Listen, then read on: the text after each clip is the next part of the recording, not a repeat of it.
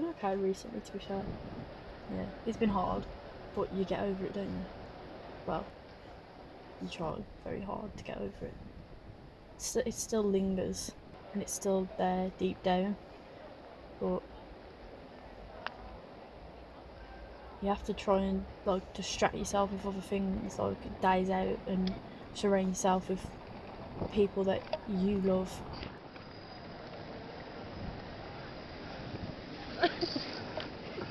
G'day. G'day. How are you? You doing well? Yeah, are you? Right, let's get this film started then. Right. Groovy. Surround yourself with your friends and people that you know love you.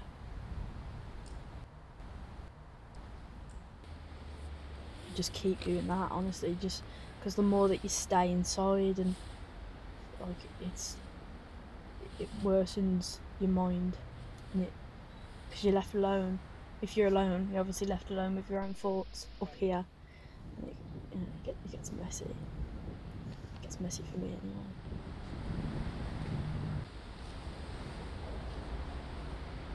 All my life I've had someone like all my life, and then when you kind of like learn to be by yourself, it's quite hard to readjust to being by yourself.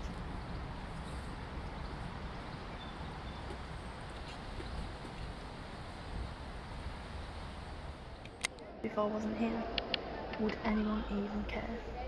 And that's what your head, it just makes you think of these things, and it's the worst, honestly. Luckily I've never done anything stupid, because I've never felt the need to. People say, you know, when people do self-harm, it's a dreadful thing, and a lot of people do it because they believe, well, this is what I've heard from other people, it's to feel something, because they feel numb, and you know, I don't really feel numb, I just feel like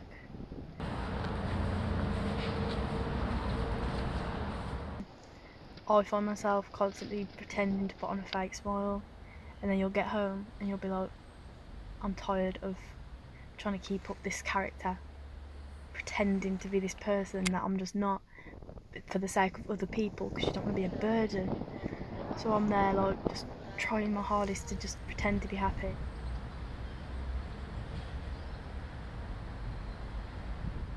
And to anyone that is going through that, oh God, I beg you, get help, and you just talk to people, because a lot of people who are feeling this way, they'll bottle it up, and the more you bottle it up, oh, one day you'll just explode like a bottle of pop and do something really, really stupid.